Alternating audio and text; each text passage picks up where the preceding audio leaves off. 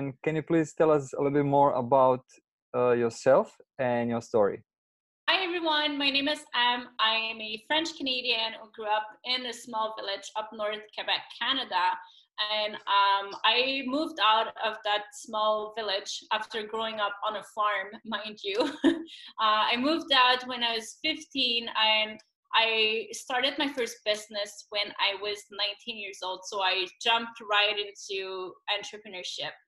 However, when I opened my first restaurant, my mother got sick with cancer and I sold my restaurant and I went back to help my mom. And while I was helping her, I studied in health and nutrition and everything that would make me feel more connected to not being sick because she was sick.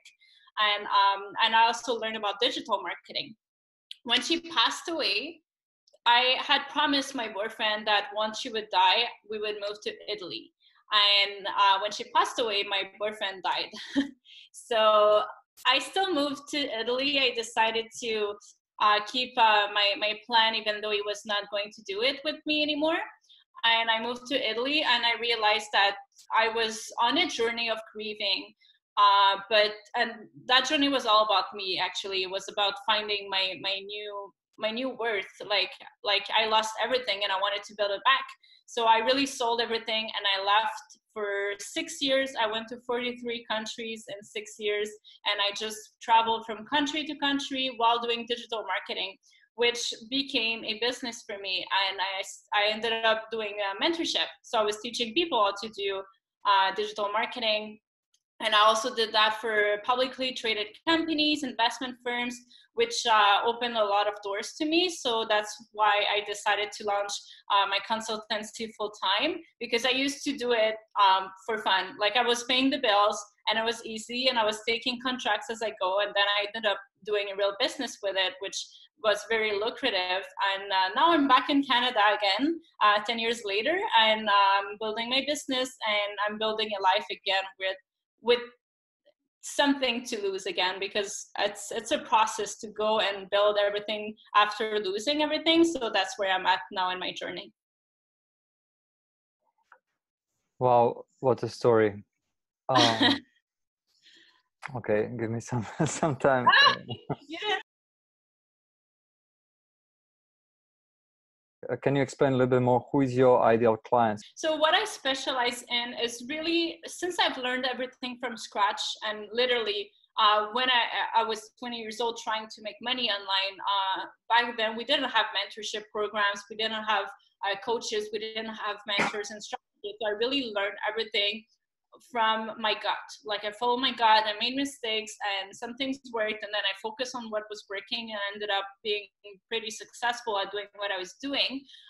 So my ideal client, I would say, would be someone that's passion driven, because I choose only to work with people that are in it for a right mission. Like I don't like working with someone that's only in that for themselves. Like if their mission is to help people or to help the world be a better place, then for sure that would be my ideal client.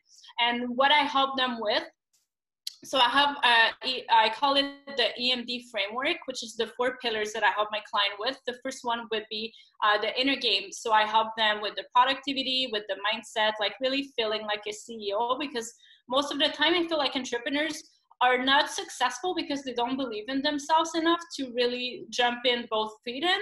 And that's what's missing and that's what's lacking. So I help them like really like have like blind confidence so they can achieve things and go out of their comfort zone and break the imposter syndrome, which a lot of people have, which is the first pillar that I cover with my clients. And then the second one would be the creation. So creating offers. A lot of people, they know they're good at a lot of things, but how to package that and make it something that you can market and sell, which is something that I help them with, like really crafting an offer that's perfect for them and their clients. Then monetize would be the third pillar, and that's when I help with the marketing strategies, whether it's organic or paid, like the sales, everything that's related to sales and making money.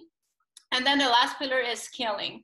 And when I go through scaling, it's really like how to grow your audience more, how to be visible, speaking in interviews like this, how to hire new team members, how to train them, also how to automate your offers so you can create something new and not have to lose like a lot of time working on both offers. So once you have something that's working out, you automate it, and then you can create something new, so you don't lose sight of the end goal.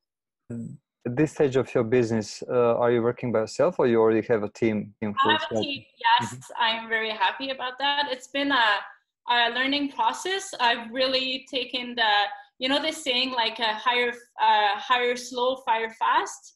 I'm super picky with who I pick, and if they're not good enough to my standard, or I don't like, people need to be hungry to grow your business. So it's really important to find people that they're not in it for the money, they're in it for your mission, because they want to work with you as a leader, and they want to work with you because they believe in your work.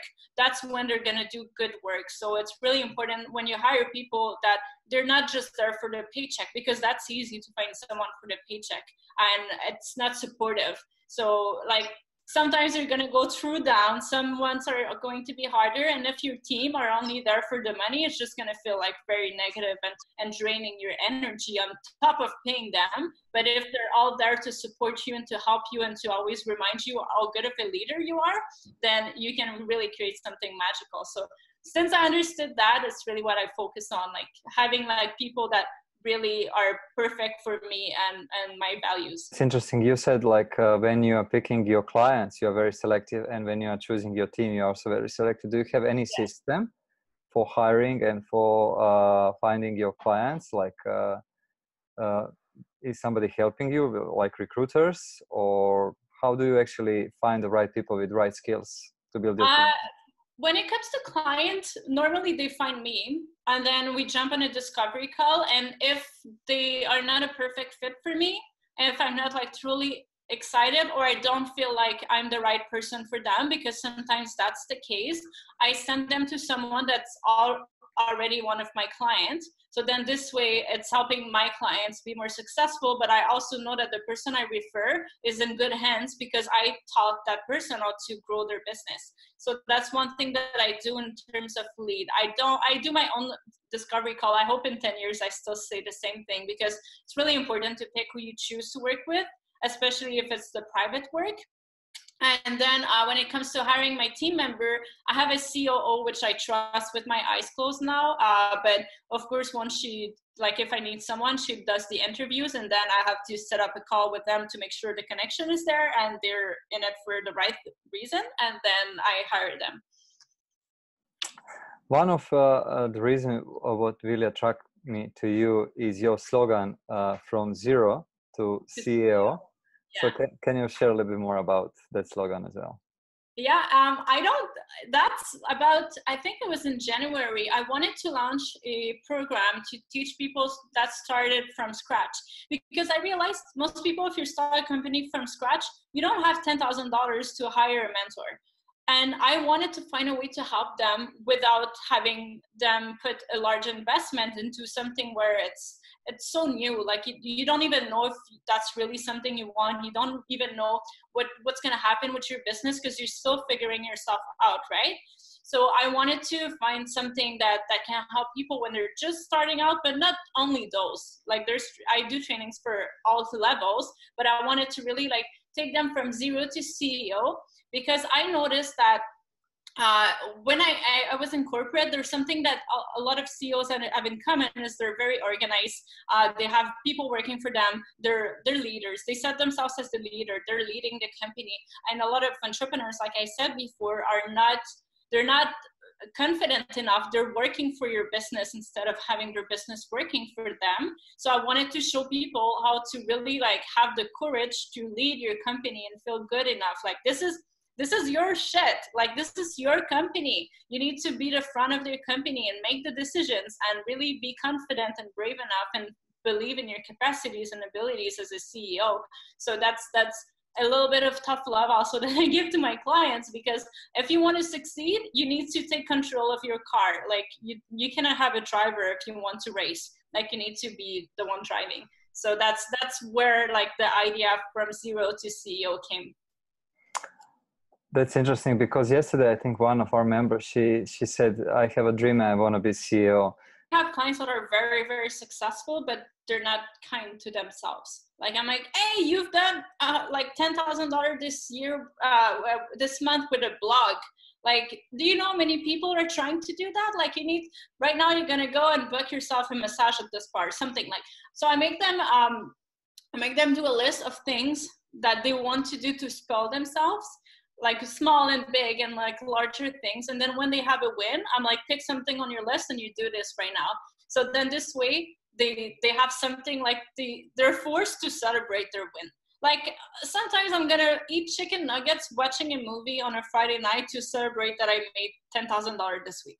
Like this is my way of celebrating. It doesn't mean popping the champagne or like going first class to Mexico. Like it can be something small, but just to be mindful about really like taking the time to appreciate the present moment and doing something that makes you happy. And being happy could be go for a walk with your dog. It doesn't have to be big, but just to make sure like to really highlight that moment in your life.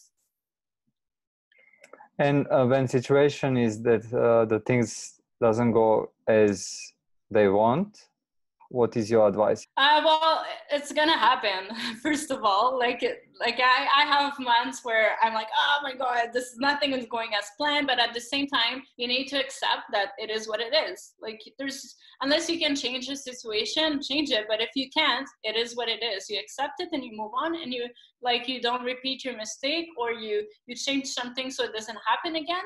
But like if you still like stress about it, the situation is going to win over you. You don't want the situation to win. You want to win over the situation. So if you accept it, then it's much easier to move on. Like it's normal. We all have up and downs. It's not just celebrations when you have a business.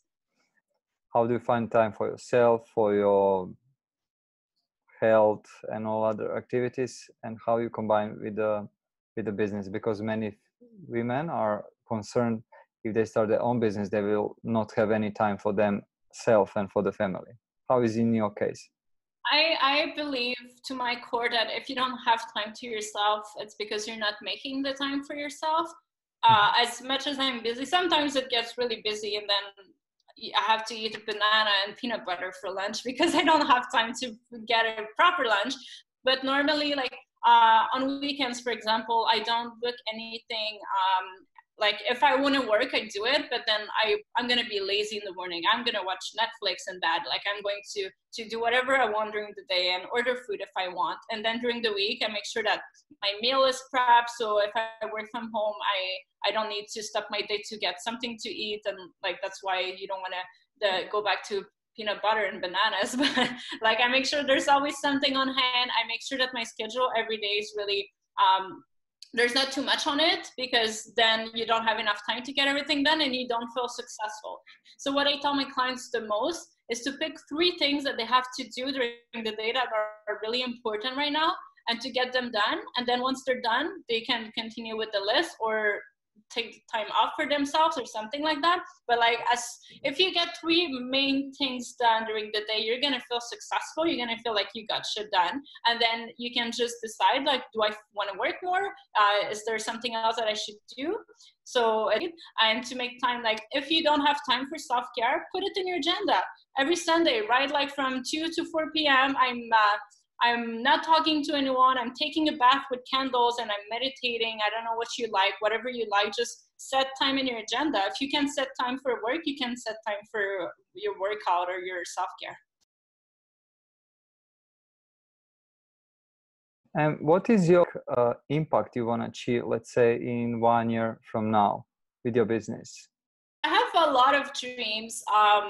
I want to grow Zero to CEO to 1,000 members. That would be my ideal world. I want to publish a book, maybe not in a year because that's a long plan, but I would like to publish a business book. I want to be an international speaker. So I've started doing that recently and it's going super well for me.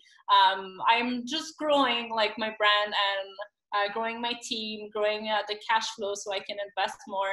I like to invest back into charities, but I would like to have time to volunteer myself. Like for example, the hurricane in the Bahamas, I donated a lot of money to charities to help, but I would love to have the flexibility to go out there and help them rebuild. But this is not something that I can do at the moment with my setting in business, but maybe eventually I'm going to be able to take a month off because my business truly is working by itself, and then I can go, and my clients are not missing out on me because I'm helping people to rebuild their lives. So that's kind of my dreams right now.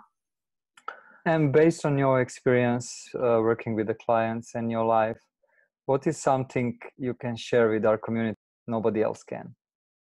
I would say one of my biggest advice that people don't really take seriously is the power of networking. I think you do take this seriously because you're giving the opportunity to people to talk on your platform.